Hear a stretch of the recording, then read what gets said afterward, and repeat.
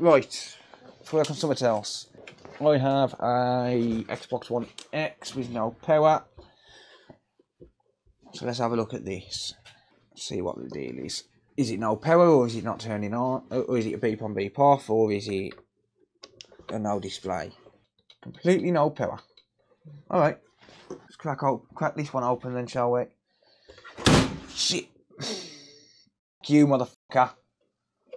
Sorry, customer. Today's video is sponsored by PCBWay. In the month of December, PCBWay are having a huge Christmas sale with up to 50% off across all their services. With PCB fabrication starting at just $5 for 10 pieces, now's as good a time as ever to start designing your next project. What's more, for a very limited time, you can get up to $435 of coupons and save big. To top it all off, they're also giving away some cool gifts with every order, including the chance to win some amazing prizes, such as a voice-activated robot dog, a logic analyzer, and much, much more. Head over to the PCBWay promotions page by clicking on the link in the video description to learn more.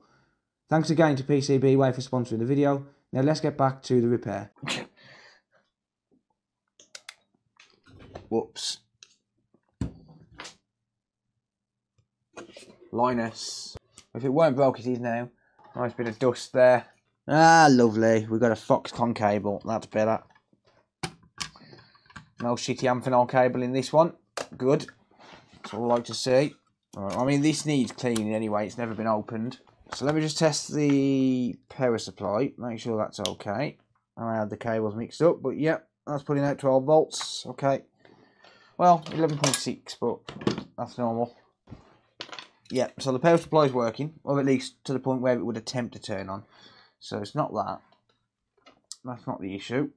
There is a bit of corrosion. No, it's not corrosion, sorry, it's overspill. Never mind, ignore me. Thought it was corrosion. You see green stuff, you just automatically assume corrosion. No, it's overspill on the solder mask. Or conformal coating, whatever you want to call it. I have got an X-clamp removal tool. I'll just choose not to use it because someone on YouTube didn't like me using a screwdriver. So now I'll use a screwdriver every time. Why not? Just to be an asshole. And plus I can't be asked to find it.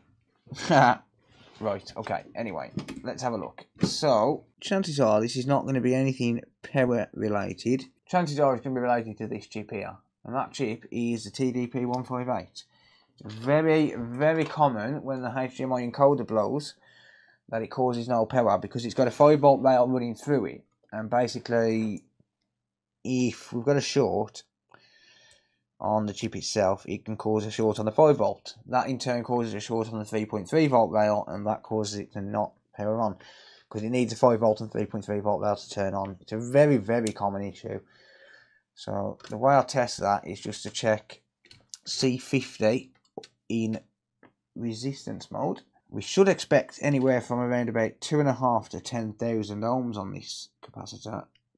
We're getting 177 ohms. So it is the encoder, that's why it's not working. It's not a dead short, but it's not good either. So I'm going to remove this, but once I've removed it, I need to test it again because there is a chance that it could have taken out the ESD-IC. The problem is the ESD-IC C50 is connected to C25, this cap here. So if I was to do a continuity test from the right hand side of this cap to the top of this cap, we're going to get a beep. But if the resistance hasn't changed or it's still not giving me a normal reading, then chances are we're going to blow an ESD-IC, and at that point this board then becomes uneconomical to repair. Yeah, there we go. We've got like 20,000 ohms. It is dropping. Resistance is going to change based on the heat that's on the board, but we've got a fairly normal reading there. 20,000 ohms and dropping, so chances are the ESD-IC good. And we should be able to just grab a donor board, put on a replacement encoder, and call this one good. I don't think I've got any brand new TDPs. I need to order some. Let me have a look in my little tub. If not, I'll grab a donor board with one on. Hang on, I might have. I've got two. I do need to order some ASAP. Alright, well, at least I've got a brand new chip though.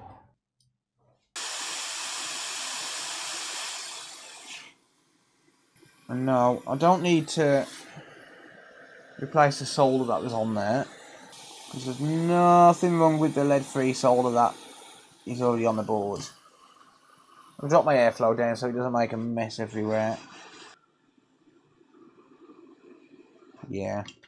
I have to increase the airflow.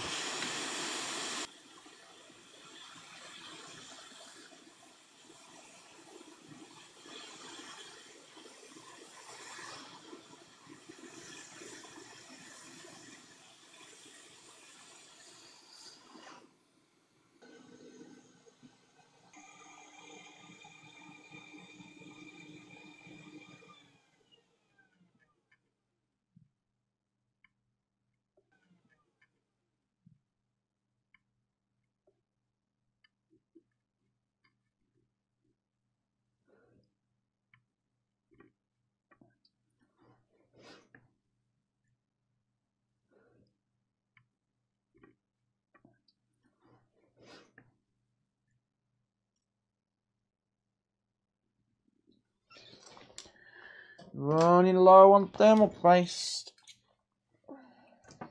Right. Question now, does it turn on?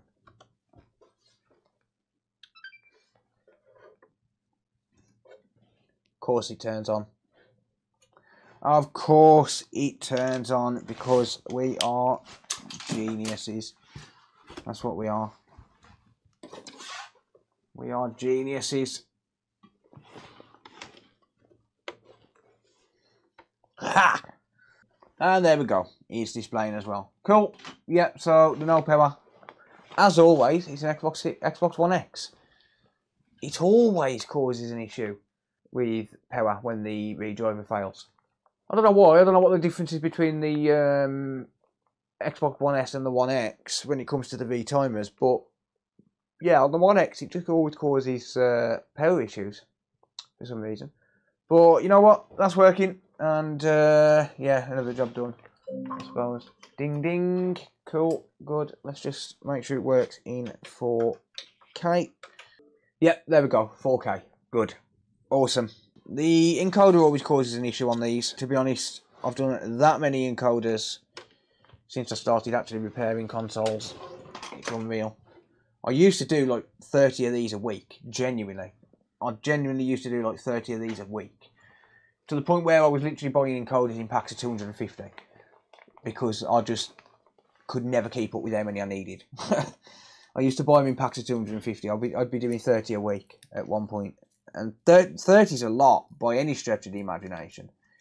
But honestly, I genuinely used to get fed up of doing them to the point where I wasn't even doing them on live streams or videos because they're just too common. It's just that not many people get them fixed anymore because they think it's not worth it. But fun fact, I only charge £50 for that and the return postage. But yeah, I was doing 30 of these a week at one point. It was that common. It's unreal. But you know what? Nice to get something other than a PS5, I suppose.